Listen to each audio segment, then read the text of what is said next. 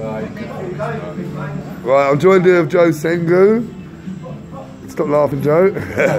No, I'm joined here with Joe Sengu. He's making his comeback on the 11th of November for GBBU. He's having a rematch of Wayne O'Neill.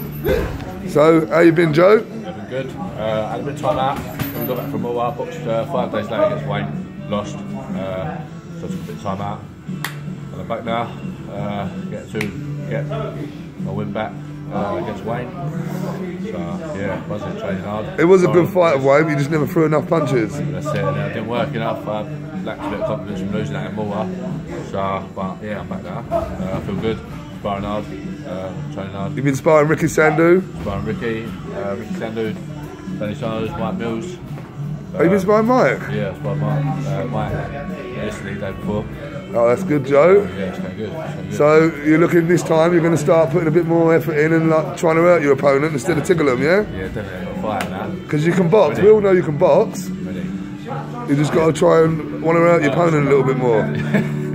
And you're still only young as well. So, That's it, 21 rounds. and how many fights you had on GBBU now? 8. 8. How many you won? 6. 6.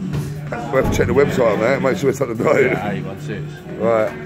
Right. So, have you got tickets now for the 11th of November? Yeah, I've got tickets now, so come and get them. Get hold of me. Come and support me. Because you've got a bunch of good fans. I was talking to them after the Wayne fight last time outside. Yeah. They're all good bunch of boys. Yeah, I see you'll do well. I imagine you'll all be there, boys. You said you're going to be. So, anyone else got tickets? And this time, are they going to see something different, Joe, or are you going to give the same performance? They're going to see something different.